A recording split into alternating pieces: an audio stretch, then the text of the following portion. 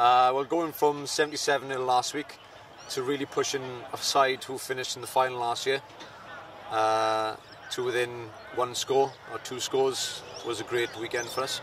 There's still a lot to work on. Obviously, we still lost the game, but as a team collectively, we really come together this week. So who really stood out this week? I think I'm quite confident week in, week out to name who's impressed me, but this week it was a team collective effort. Defensively, I haven't seen that side of us before. You know, the hunger, the desire to wanting to smash people and send them back over the gain line. Attack, then we work in as a team, as a unit, and we stand to look dangerous. So I think it's a team effort this week.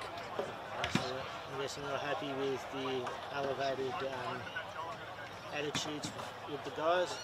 Yeah, I think I had to go with them just now in the circle, not so much, but the attitude, where was it for the last 3 or 4 weeks, 5 weeks? You know, we want that same attitude week in, week out, and we want to build on each other week in, week out, and we need the same attitude so that we can put these kind of performances in against teams like Caloundra, Noosa and Maroochydore.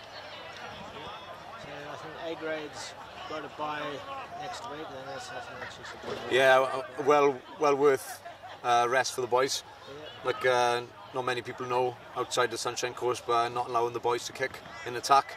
So we run in everything, every penalty we tap and go, and the boys are putting their bodies through the miles, and I think it's a good rest for them. Yeah, so I think the reserve grade, I think, is up at Laney next week. Do you reckon some of the guys will head up there and support those guys? Yeah, definitely. As you can see now behind the camera, everyone is together. There's a massive buzz around the club, and it's great to be a part of. So there's a couple of boys coming back from injury in which we play in that Mullaney game. So just have the fitness, and yeah, we'll have a bus going up, no doubt. That was going to be my next question, whether there was going to be a bus. Yeah.